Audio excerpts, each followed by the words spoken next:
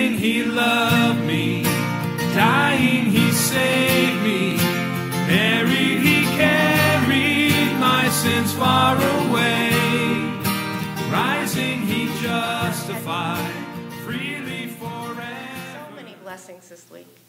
We see them day in and day out. And we're asking for one more blessing, Lord, an open heart and an open mind. I pray, Lord, that you would work and speak through Jim this morning to give us a lesson, something for us to carry forward as we go forth this week, something that will show us additional blessings that we can, again, praise and glory and worship you for. In Jesus' name. Amen. Amen. Thank you. Well, good morning, everyone. Isn't this weather fantastic? It's just awesome. It's just awesome. I'm already getting the spring itch. I'll begin with a couple of jokisms this morning. That's a new word. A week after Beethoven's death, the cemetery's caregiver hears strange rustling sounds coming from the gravesite and sends for the gravedigger. I have trouble getting through this one, I'm sorry. I think of the punchline before I even get there. After finally digging down 6 feet, the gravedigger pulls the lid off the casket and peeks in to see Beethoven erasing sheets of music. The gravedigger looks up at the caretaker and says, "Just as I thought, he's decomposing."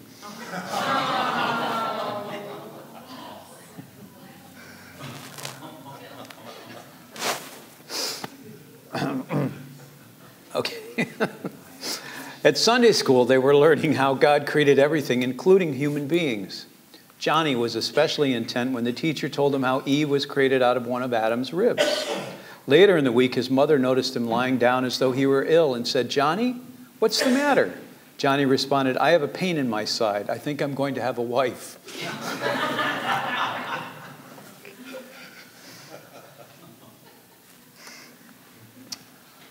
Well, today's sermon is a little bit of an uncomfortable subject for all of us. It's a little uncomfortable for me to give it, and it'll probably be a little uncomfortable for you to receive it. But it is God's Word. It is God's Word. You and I live in a society that says, "Don't judge me. I can do whatever I want, wherever I want. I am not accountable to anyone. If you don't agree with me, you're a so-and-so or so-and-so and so-and-so." I mean, we see that all the time on the news. I'm accountable to no one except myself and what I think is right. But the Bible says, as members of the church, as members of the body of Christ, we are accountable to each other. We are to keep each other in line. In Proverbs 27:17, it's a beautiful verse. Iron sharpens iron, and one man sharpens another. In other words, we're to keep each other's lives honed, if you will, sharp. We're to provide guidance to each other. We're to provide resistance to each other going astray. We're to encourage each other. We are responsible to each other. You and I may be too close to a situation to see things clearly. And others can often help us to see from a clear perspective. I know myself that it's much easier for us to see flaws and things in someone else's life than it is our own, isn't it? It's really tough sometimes. But I find out that when I read through this, and the Lord says, "Oh, look at that one right there, Jim. Look at that." You know, don't you? We are to hold each other accountable, but also encourage each other. We're also very good at justifying our own sin, aren't we? Blind to our own faults. And this accountability, it's not to punish. There's such a negative connotation in the world about what accountability is. Accountability is responsibility, but it's also guidance and direction. It's having someone come alongside you when you're struggling with something and say, "You know, you're going in the wrong direction here. Go in this direction." And actually, where the church is concerned, we are, in a way, our brother's keeper. As members of the church, we have a mutual accountability to each other and to God. We're accountable to each other to live a Christian life. And this is not that we don't fall or slip, but that's when other Christians hold us up and help us back on the path of righteousness. We all sin, but we all need people standing by us to help us, to guide us and direct us and encourage us. That's why church is so important. We can't make it on our own. If we see a Christian brother or sister slipping into sin, the Bible says that we have an obligation to speak to them and encourage them and help them to repent. This is not just the priest's job. The Bible says it's everybody's job.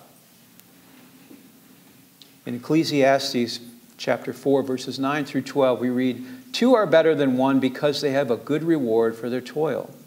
For if they fall, one will lift up his fellow. But woe to him who is alone when he falls and has not another to lift him up. Again, if two lie together, they keep warm. But how can one keep warm alone? And though a man might prevail against one who is alone, two will withstand him. A threefold cord is not quickly broken." As a part of the body of Christ, we are to support, encourage, and guide and correct each other gently. That's a key word there, gently. In today's epistle, we read, "If anyone is caught in any transgression," and Paul starts this by using the word brother, so he's talking to the church. "If anyone is caught in any transgression, you who are spiritual should restore him in a spirit of gentleness. Keep watch on yourselves, lest you too be tempted.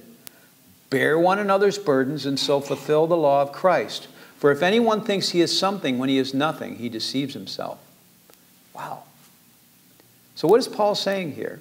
Well, first of all, restore those caught in sin in a spirit of gentleness, knowing that you could fall too. Don't think yourself better than other Christians, because we all sin, we can all fall. Do not think that you are above that particular sin. I remember a sermon I heard years ago by Bishop Love. He says, look at the Ten Commandments. He says, at any time, in any particular situation, any of us could fall to one of those. And I think it's true. Paul is further saying, help others to carry their struggles. We're to lift them up in prayer. We're to encourage them. And finally, he says, if you think you can never fall, you're deceiving yourself. In today's gospel, Jesus said, if your brother sins against you, go and tell him his fault, between you and him alone. If he listens to you, you have gained your brother. But if he does not listen, take one or two others along with you, that every word may be confirmed by the evidence of 2 or 3 witnesses. If he refuses to listen to them, tell it to the church. And if he refuses to listen to the church, let him be to you as a Gentile and a tax collector. What Jesus is saying here is that each of us has a personal responsibility in being accountable to each other and keeping each other accountable. And a personal responsibility in resolving our conflicts with others, not farming that out to someone else. So the question is, as a church, I don't think many of us have seen the church work this way, have we? So the question is, why don't we do this? Well, I was thinking and meditating on this, and I think I came up with a couple reasons. Number one is fear. We're afraid of what the other person might say or do. There's also the lack of trust in each other. Fear that someone might get mad at me.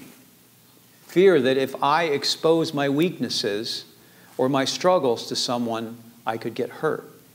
Or they might see me for who I really was. And if they see me for who I really am, they might not like me. I have to tell you personally, guys, I deal with this. I'm as big of a sinner as anyone else here. And I have my weaknesses, I have my faults. We all do. But what I think Paul is saying here and Jesus is saying here is that as part of the body of Christ, we need to be able to share those faults with others and tell people that we're struggling. This is an area of my life I struggle with. Can you help me? Can you pray for me? That's the way the church works. And not in a spirit of judgment, because we all have things that we deal with. But unfortunately, in the attitude in the church a lot of times is that, well, you have no right to tell me what to do. Proverbs 12:15, Solomon says, the way of a fool is right in his own eyes, but a wise man listens to advice. So if someone comes to us and says that they see a problem in our lives, we had best heed it.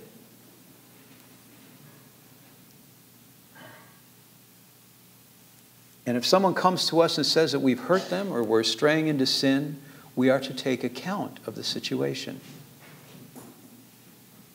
As members of the church, of the body of Christ, we're bound together in relationship of accountability. Otherwise, Jesus would not have said, take it to the church, would he? In 1 Corinthians 5, 2 through 5, as Steve read this morning, every time I hear this passage, I'm shocked. It is a real, like you're going through the service and all of a sudden these things are exposed. And it's unnerving. But a man is living in the church, is living in blatant immorality. He's sleeping with his mother-in-law and he's proud of it. The church is proud of it. The church is proud of it.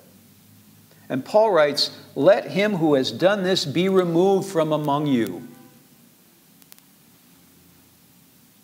And then he continues. He says, when you are assembled, you are to deliver this man to Satan for the destruction of the flesh, that his spirit may be saved in the day of the Lord Jesus. Wow. That's pretty harsh, isn't it? But it's what the Word says. Paul's teaching on the New Testament speaks of mutual accountability among the members. Yes, the church leadership is responsible, but notice Paul is saying here, you tolerate this. You tolerate this. In other words, the entire congregation is accountable for allowing that sin to be tolerated, even celebrated in the Corinthian church. All of us in the church are responsible both to give and to receive encouragement, counsel, consolation, exhortation, and admonition. And all of this done in the spirit of gentleness. So what the Corinthian church should have done to this individual is go to him in a spirit of gentleness and say, look, this is not right. This is sinful. This is really, really bad. You need to repent and change your ways. If he decides not to repent, then the person that's approaching him takes 2 or 3 other people with him. If he still refuses to repent, then takes it to the leadership of the church, and action is taken. But always in a spirit of gentleness, not in a spirit of anger or waving your finger at somebody. Paul says in 1 Thessalonians chapter 5, verse 14, we urge you, brothers, admonish the idle, encourage the faint-hearted, help the weak, be patient with them all. And in Hebrews 3:13, exhort one another every day, as long as it's called today, that none of you may be hardened by the deceitfulness of sin. I know that this is not a popular teaching. It's a difficult teaching. But if we are to be the church, this is how we need to function. It's hard, isn't it? It's hard for person A to go to person B and saying, there's something in your life that just doesn't look right. You need to repent. Can I help you? Offering a hand of help and support. So the goal at every step of this process is repentance and forgiveness and reconciliation for the good of the offender and the spiritual health of the church and the glory of Christ. This is where Matthew 18 comes into play.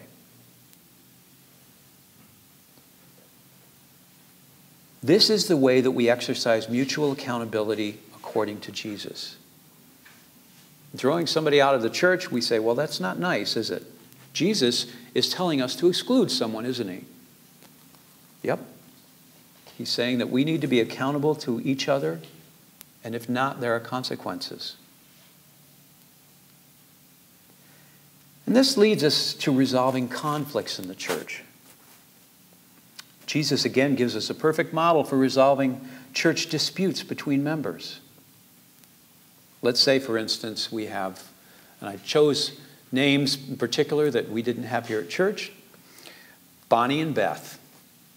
And Bonnie says something to offend Beth. Beth gets very, very upset. Now, the chances are here that Bonnie didn't even know that she did anything. How often do we see that happen? We get upset with somebody, we get mad with somebody, we talk to them about it, and they're not even aware that they did anything to upset us. So what does Beth do? This is what we normally do. Beth complains to Mary and Diane and Wilma about what Bonnie did. Or Beth goes to the pastor and complains about what Bonnie did.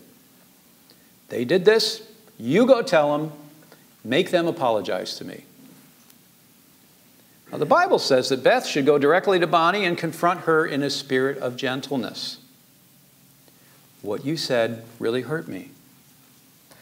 Instead, we ask for someone else to talk to her to fix the problem for us, don't we? That's how the world handles conflict, and it doesn't work, does it? It's time that we really start acting like the church instead of acting like the world. And I'm not saying that this is easy. It isn't. But I have to tell you, as a pastor, as the pastor here, if someone comes to me and says, so-and-so did so-and-so to me, I'm going to say, you go talk to them. That's the way to handle this situation.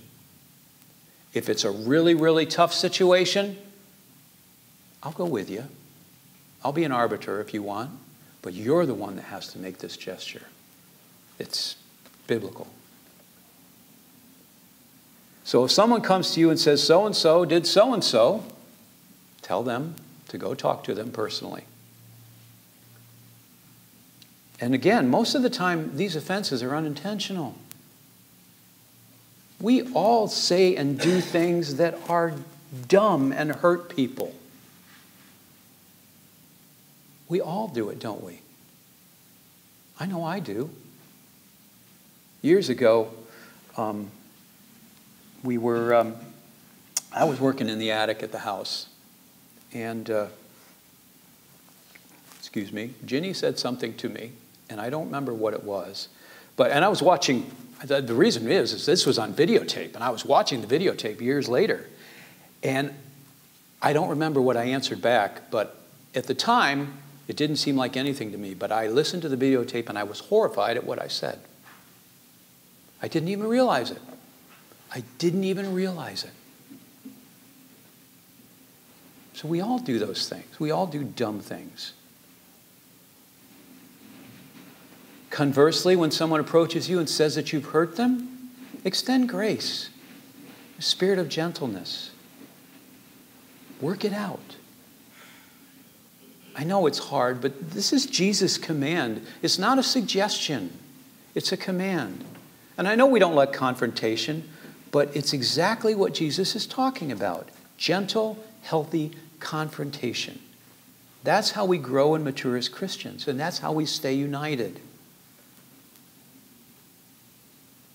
And as a passing note, we must be quick to ask for and grant forgiveness. It's very important. In Luke 17, Jesus says, pay attention to yourselves. If your brother sins, rebuke him. And if he repents, forgive him. And if he sins against you 7 times in the day and turns to you 7 times saying, I repent, you must forgive him. So, summarizing Matthew 18. Go to the person whom you have something against, one-on-one. Talk to them in a spirit of gentleness. Step 2, if they refuse to listen, take with you 2 or 3 witnesses. If they still refuse to listen, step 3. If there's an unresolved problem, take it to the church leadership. And this also applies to someone in the church who's straying into sin, as we've mentioned before. Approach them gently.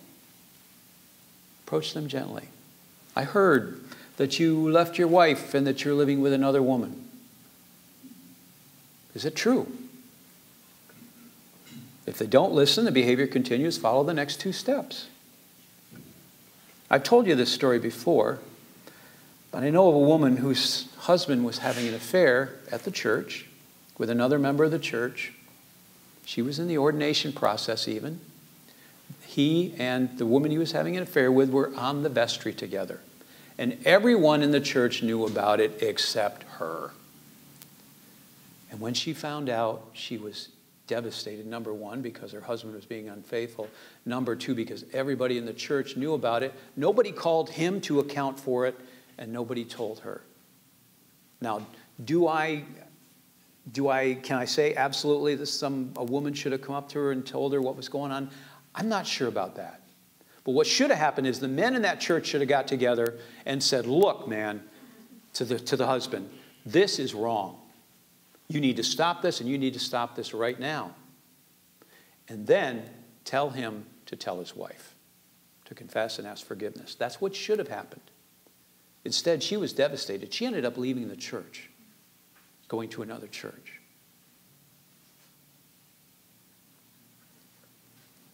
This is more than theory, guys. This is the way that the church remains pure. Remember, Paul said that a little yeast leavens the whole dough. As Christians, this is how we're to function in the church and as the church. And it's the way we will function here. Now, I want to end on a little bit of a positive note here. I got an email from CBN a few days ago. I hope all of you are familiar with James Dobson, Focus on the Family. He and his organization had a lawsuit against the Obama administration, actually, regarding providing the morning after pill, abortion pills. And, of course, he won a couple days ago. A superior court ruled in his favor. But as I read the article, this is what he said when this legal battle began. He issued his own ultimatum to President Obama saying, "To pay 1 cent for the killing of babies is egregious to me, and I will do all I can to correct a government that lies to me about its intention and then tries to coerce my acquiescence with extortion. It would be a violation of my most deeply held convictions to disobey what I consider to be the principles of Scripture. The Creator will not hold us guiltless if we turn a deaf eye to the cries of his innocent babies. So come and get me if you must, Mr. President. I will not bow before your wicked regulation." Isn't that cool? Amen. All right. Thank you. God bless. Living, he loved me. Dying, he saved me. Buried, he carried my sins far away. Rising, he justified freely forever.